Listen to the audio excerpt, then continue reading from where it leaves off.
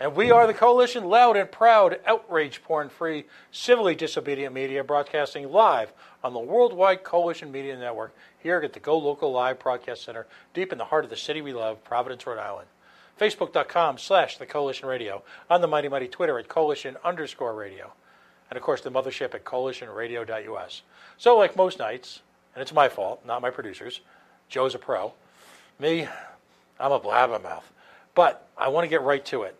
In what was probably going to become a two-part segment as opposed to the one-parter that we had envisioned initially, joining me for the second time is someone that I'm proud to call a friend. We've only met a couple of times very briefly, but I look forward to working with him in the ongoing fight for liberty, is Tom Arnold. Tom, welcome back to the Coalition. Thank you, Pat. I appreciate that, my friend. It's great being here with you again. There's a whole lot going on, and, we've got great things to talk about to accomplish liberty in our lifetime. Absolutely. Now, Tom and I are both members of something called the Radical Caucus. And the Radical Caucus is, my understanding after doing some research, is the oldest actual ongoing caucus, with a few brief interruptions, in the Libertarian movement. The Libertarian Party was effectively founded in the early 70s, and we refer to ourselves at the Libertarian Caucus as the Libertarian wing of the Libertarian Party. And so when we say radical, it's kind of fascinating to me, Tom, because most people consider your workaday libertarian to be pretty radical. So what does it say when we claim to be the radical libertarians? but well, go ahead, give us a little background. Yeah. Well, the thing is, Pat, we're radical in the sense that, well, I like to refer to us as barbarians at the gate, right? We're not the Democrats, we're not the Republicans. Our goals are not the same as those parties, so our message as libertarians needs to be radical. David Nolan, he claimed that we had to be a radical libertarian. Yeah, so that's where we got to go. Now, the Libertarian Party platform and the attendance statement of principles are sacred ground. If you were to take the time to watch, God forbid it's dismal, any one of the Democratic or Republican national conventions, Tom and I are old enough to remember a time when there would be floor fights over the platform, that the platform would be on live TV, that it meant something. Well, one only has to watch a convention now to understand that has been completely subsumed by the marketing of vague ideas that allegedly represent the party. And when I talk about vague ideas, these have been market-tested, market-approved, and that either of the two major parties really have a belief system or really stand for something. To me, the most provocative moment in that was a few years back when the Republicans were crushed by the newly emergent Barack Obama. And there were emergency meetings, and this was publicized, by the way. That's the astonishing thing about this, Tom, that these were all publicized. There was a collective beating of the breast and self-flagellation by Republicans that they had to come together and present a platform that would help them become elected and would appeal to categories that they lost so badly in Barack Obama's election. And first and foremost of that was the Hispanic community. So in a very public way, you had party leaders saying, well, we're going to get together and figure out what it's going to take to get elected by them. Now, let's think about that for a moment. Not only did they say that, they said that on live TV, and at the same time, the media seemed to think that was okay, when clearly that's bass backwards, as we say up in Rhode Island. You should have a belief system and work on convincing people. The libertarian movement is, people are already gearing up for the floor battles for the platform for 2020. Committees have been formed, positions have been staked out, and expect real emotion, real research, real work into crafting that. There were a handful of attempts to change the platform. One of the most significant one was our good friend Sarah's success in adopting, ironically after our last guest, a platform or a statement in the platform supporting the rights of sex workers and advocating for the decriminalization of it. There were other attempts what might have brought us further to the left. Most nefariously, though, and all credit to our secretary, there was an attempt to change something called the Statement of Principles. It changed the percentage. The Statement of Principles is so fundamental to the libertarian belief system that the only way to change the Statement of Principles is at a Libertarian National Convention, and it must be done so with a vote of 7/8, 7/8 of the voting delegates. That's how seriously taken. So I'm going to turn the mic over to Tom, and I want him to give us a sense of what the Statement of Principles say and what they mean. Well, to first understand the Statement of Principles, you kind of have to understand the times that were there for libertarians. You have to understand that when the party was founded, it was founded in the midst of the Vietnam War. You had LBJ, you had Richard Nixon. LBJ, who expanded the federal government several times over, programs that have never ended, the largest since the New Deal. Then you had Richard Nixon and his drug wars, and I got to thinking about Richard Nixon and you remember the price caps when when he went and he put caps on gas, and for 9 weeks he put caps on things where the prices couldn't go up. So it was government, oppression in the free market. Mm-hmm. And the Libertarian Party was founded during all those times. The people don't realize just how bad those times actually were. And so what we have, Pat, is we came up with a Statement of Principles first in '72, and then a change in that Statement of Principles in order to allow anarchists to be a part of the party and feel like they had some say in it in '74. And the thing that gets me the most about the Statement of Principles is that it's our philosophy, our basic philosophy. It's a political agenda, and it's also a practical application of what we can do and can accomplish in the future. Mm-hmm. So those are the three things that are most important about it. But our primary is that we're going to challenge the cult of the omnipotent state and defend the rights of the individual. Right. That's my favorite one. I've done T-shirts with that on it. I've done business cards. That's on the back of my business card. And it's funny because a few people have said to me, well, that's a little complex. I've had people, when I've worn that T-shirt, stop and actually follow me to read the entire statement. And I know they weren't following me for my good looks. So, but what does that mean to you, as someone whose life has been vested in fighting for liberty? Yeah, well, the thing is, the cult of omnipotent state, we see it, right? Look how big government is now, how every aspect of our life is affected by it, right? More so than when you and I were growing up. Mm-hmm. And, so it's got to be brought down. It's like I tell people, it reminds me of Wile E. Coyote. Big government is Wile E. Coyote falling off the cliff, right? Mm-hmm. And he hadn't gone poof yet. And, as libertarians, our goal is to be the road runner, right? Standing behind him and, helping him push himself off so that big government will eventually be broken up or go away. The omnipotent state and the rights of the individual. We like to say that as libertarians, and particularly as radical libertarians, that we defend the rights of the ultimate minority. And that, of course, is the individual. Now, that's right.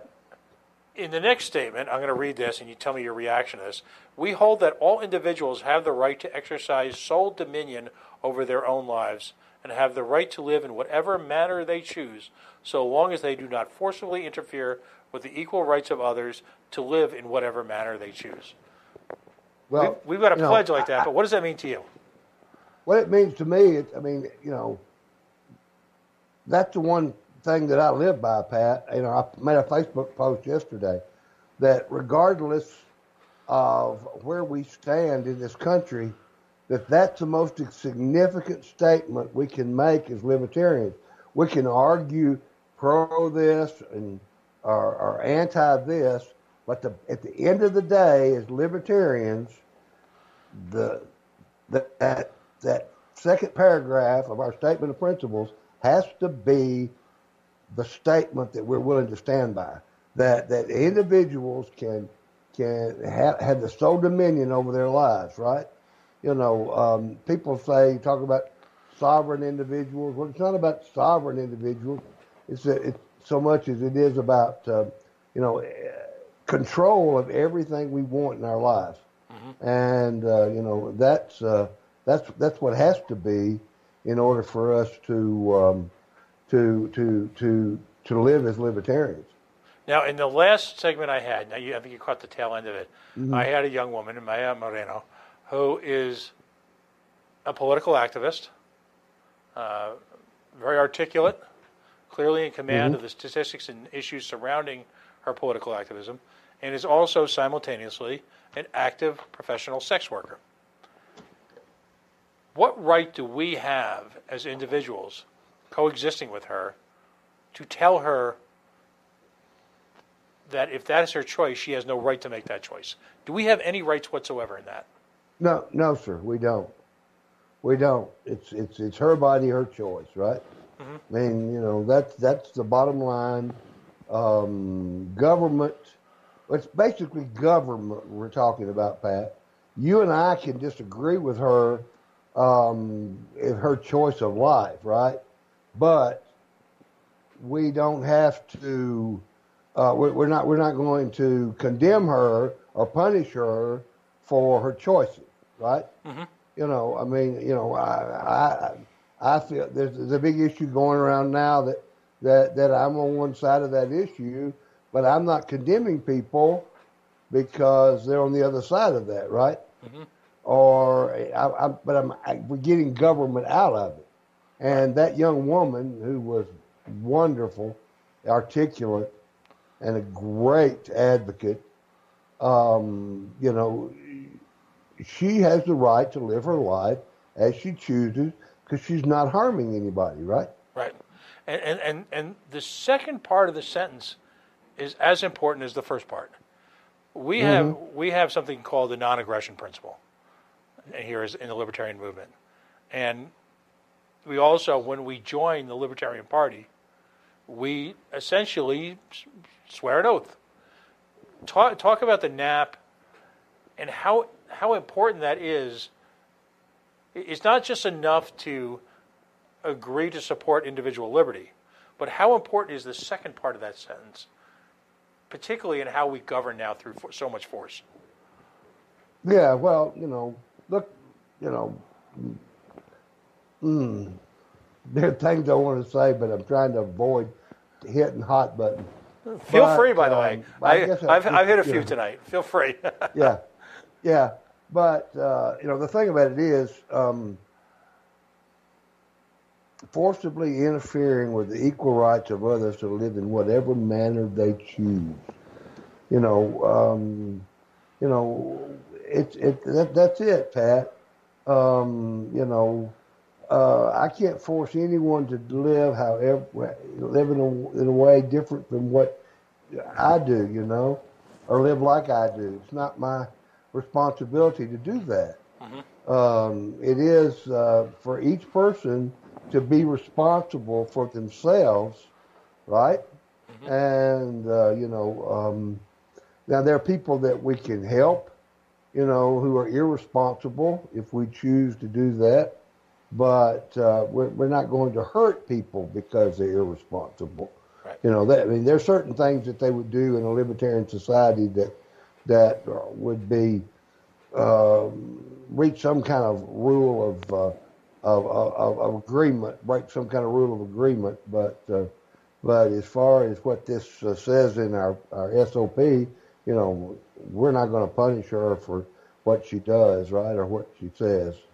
Because ultimately, as long as the work she's engaging is consensual, is there any harm being done to really anyone. I mean, No, there's no harm done, Pat. She has a transactional relationship, right? Just like any business, right? I have a business, and my family does, and we do transactions with people, and have contracts, and we fulfill those contracts, and we receive money for doing that. And she's in the same boat, she's fulfilling that contract that she's made with that individual, and there you are. Right. The next line, governments throughout history have regularly operated on the opposite principle, that the state has the right to dispose of the lives of individuals and the fruits of their labor. Even within the United States, all political parties other than our own grant to government the right to regulate the lives of individuals and seize the fruits of their labor without their consent. Powerful stuff. Give us some examples as we live a day-to-day life in the United States. How that's happening. The first one, obviously, is taxation, right? Taxation without representation, because we don't have it. The whole idea of a social contract, right? That did you sign a social contract, Pat? No, I don't remember that. I never did. They tell me that when my parents got a birth certificate for me, that they signed a social contract, or that I got a Social Security card, that was a social contract. But it's under the punishment of law, there are certain things that we wind up doing. Even the most notable anarchist that I am personally acquainted with has to make certain acquiescence to the government. Right. But in a perfect world, that acquiescence wouldn't exist. Mm-hmm. No, and so when you look at the line opposite principle, there's a tendency for Americans to project that onto other nations, other places. The young lady that I just had on, family escaped very dangerous criminal circumstances in the Honduras. And so as Americans, in our kind of pattern of thinking, we think it's the other guy, that everyone else doesn't have liberty. Yet, by most independent assessments, the United States is not even, I believe, in the top 10 in terms of personal liberty in nations in the world. So, exactly. So again, it's happening here. This is not some fictional concept that we're putting our tinfoil on in the morning and trying to project on to other people. The way our lives are regulated now, compared to what we fought for in the American Revolution, how do you think our founders would feel if they looked at us right now, if they were with us? Oh, I think they would.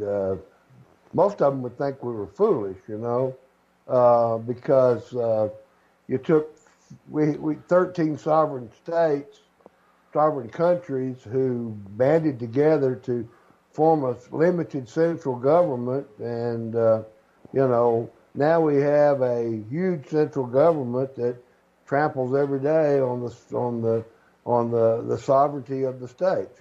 So. Absolutely. We talk about, we, on the contrary, deny the right of any government to do these things, and hold that where governments exist, they must not violate the rights of any individual, namely, the right to life. Accordingly, we support the prohibition of the initiation of physical force against others, the right to liberty of speech and action. Accordingly, we oppose attempts by government to abridge the freedom of speech and press, as well as government censorship of any form. That's the first two of three. How is it as a nation? The first two of the three. Go ahead. But how is it as a nation we've come to the point where when I read the opening statement about the omnipotent state, and when I say those things, those sound almost boldly revolutionary. I mean, yeah, they are. They are revolutionary, Pat, because it's like I said, Ovid made the statement that I'm a barbarian because no one understands my words, right? Well, the words of the founders. I see conservatives among my friends who they quote Ayn Rand, they quote George Orwell, they quote some of the same people that some of the founders, issues of freedom and liberty, and they turn around, yet they're willing to give up liberty in order to have security. And that's and they allow government to use force in order to it's got a discussion today, not an argument, a discussion. It wasn't really argumentative on Iran and how Iran that this individual was saying that he was going back 40 years to actions Iran did in the 80s as basis for our country to invade them now, right? And that the agreement that the various countries made with Iran was broken. And I said, no, only the United States has broken that agreement, and the other countries involved in it.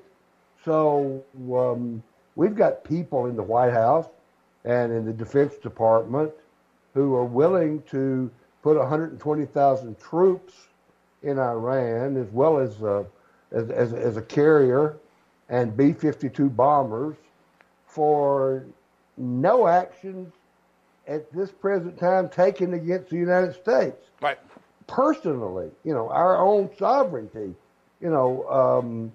actions they may take there are quite different than if they take an action in the Gulf. It's still not our responsibility, is it? No, and you have individuals like John Bolton, to be specific, who, quite frankly, I'm convinced are looking for their own personal Gulf of Tonkin. If we can somehow stimulate a violent attack, then that'll justify us being quote unquote preemptive, and that'll justify us ultimately grabbing, again, using coercion and force to grab the property of others. What's that simple saying? Don't take other people's and break other people's stuff. I mean, that's very often it really just comes down to that. Yeah, exactly right. The right to property, and this is possibly the most contentious right now, because our government clearly believes that in their morality, that if we betray their definition of morality, then they have the right to confiscate private property.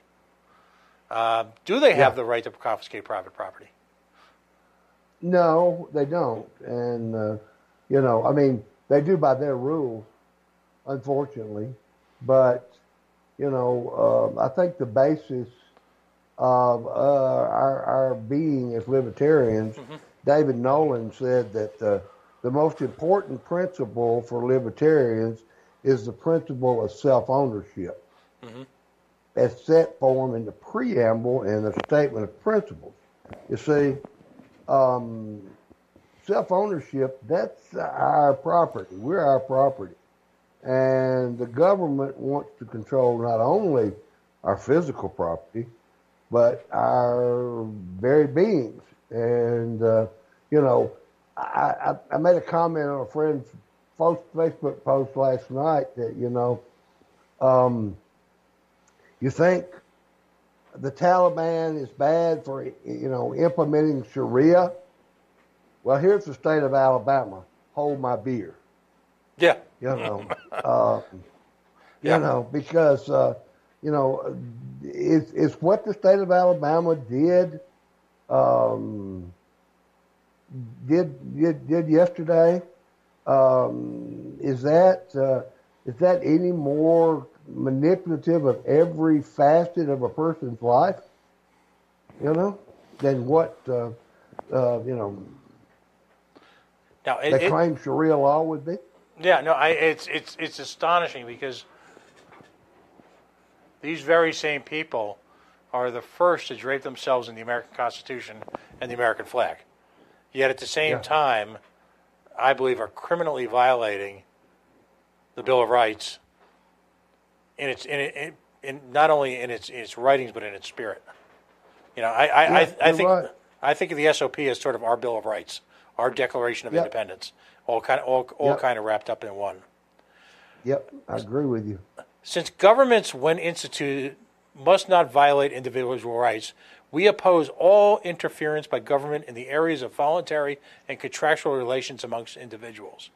People should not be forced to sacrifice lives and property for the benefit of others.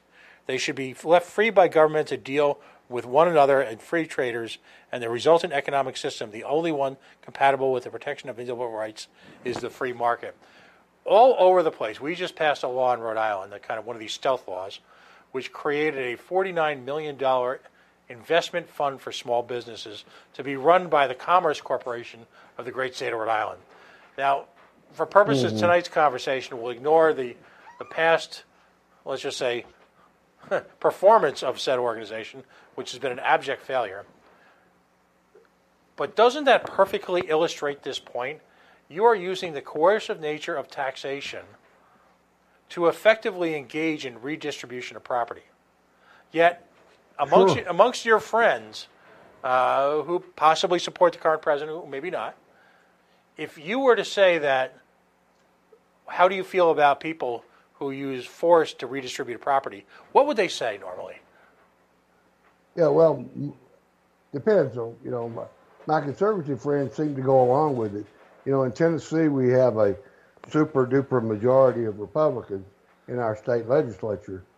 And, you know, we have two big projects. One that they spent, you know, over $900 million for 3,000 jobs in bring $900 million in benefits of all types for Volkswagen to come to Chattanooga. Then we have a industrial park on the Tennessee River at the juncture of the Mississippi and the Tennessee, or down there somewhere in that area, that we have spent hundreds of millions of dollars on, and there's not a single structure been built there yet. See, they took the property, they built, you know, put in roads and divided things up, and put in a water system, and put in, you know, septic system and electric and all this. The state did, and in the 7 to 10 years since it's existed, nothing has happened there. Right. No one wants to come there. You see, you know, it'd been better off letting private enterprise pick their own, you know, place to put their own business, right? And then work that out between other property owners. Right. You know, we don't need government to take our property and give it back to us in an adulterated, often filtered form. People engage in consensual business relationships. That's if you notice, that's the theme for tonight. All the time, without government, profits are made, lives are enhanced, people are hired, wealth is created, innovation takes place. All because people engaged in mutually beneficial, consensual relationships. And isn't that really the core of our outlook on life? Yeah, sure. It's supposed to be. You know, I look at my dad as a perfect example of someone who saw a niche in the construction world, right? Who made that niche into a very solid, built that niche into a very solid business over a period of years, you know, and, you know, and did so without, you know, handouts, you know, from somebody else, you know. Right. And, you know, that's the way that we're supposed to operate, right? Unfortunately, I've only got 2 or 3 minutes left, but what I'd like to close on, what is the Libertarian Party Radical Caucus's role or job, if you will, when it comes to the statement of principles? Why do we feel like we need to exist in addition to the Libertarian Party? What role do we fill? Well, okay, what role we fill is 4 points, Pat. One is our rights are utilitarian. You know, the central commitment of the Libertarian Party should always be individual liberty. That there is no essential separation between rights and the utilitarianism, right? Mm-hmm. That is, the morally correct choice will always yield the most benefit to the greatest number of people, right? Right. Number two is radical abolitionism, right? We as libertarians, you know, people talk about, well, what would you take down first, right? Well, as radical libertarians, it doesn't matter what comes down first, right? Whether it's the Department of Education, the Federal Reserve, or any of those things, there's nothing. We want all of that that's gone, right? Right. We don't. There's no step by step process of how we will do that, right? And the more we can get rid of, the better off we are. You know, we also believe in parental populism, and that the Libertarian Party should be a mass participation party, operating in the electoral arena and elsewhere, devoted to consistent libertarian principle and committed to liberty and justice for all. The Libertarian Party should trust in and rely on individuals to welcome a program of liberty and justice, and should always aim to convince people of the soundness of libertarian principle. You know, and then finally, no particular order. You know, let's just, whatever harmful policy is out there, let's just get rid of it, right? Right. And there's no, you know, it's just, it's like I said, it's pushing Wile E. Coyote off the cliff, waiting for him to go poof when he hits the ground, right? Right. And you know, and that's it. Excellent. Well, thank you for joining us tonight. Let's do this again in a couple of weeks. We're going to be We'll do it, Pat. Two of the I got to say, two of the older members, if you will, of the libertarian movement. I think I really enjoy talking to you, and I what I want to do is essentially over time bring people back to their libertarian roots. A lot of confusion out there right now. We're not here. We don't sit in judgment of anyone, but I think our goal is to simply bring us back to our roots and have conversations with people and foster understanding of what, not that one individual is more libertarian than the other, but simply come to an understanding of what being libertarian really means. That's right. That's exactly right. And if we can do that in the run-up to 2020, you and I will accomplish a whole hell of a lot. That's right. God bless you, lad. Tom Arnold. Thank you, my buddy. A warrior, if you will, for not just libertarianism, but radical libertarian, joining us tonight. And we talked about the statement of principles. Thanks for joining me again, bud. I really appreciate it. Well, that brings us to a close tonight. We are the coalition, loud and proud. As always, we stand outrage porn free. As always, we are civilly disobedient. As always, we broadcast on the Worldwide Coalition Media Network. Take a moment, if you hear this now or in the coming days or weeks, like us on Facebook at facebook.com/The Coalition Radio, on the mighty Twitter at Coalition_radio. Feel free to reach out to us, check us out. As we start to approach election time, if you're a libertarian candidate and you'd like to spend a little bit of time on the air, these are a friendly place to get used to being on the media. We call ourselves kind of the AAA here. Come on, tell us not just you should get elected, but tell us why you should. Bring us up to date on local issues. And it's in the support for the grassroots element of the Libertarian Party that will grow and actually, in mine and Tom's lifetime, defeat the omnipotent state. Have a great week, and we'll see you next Friday.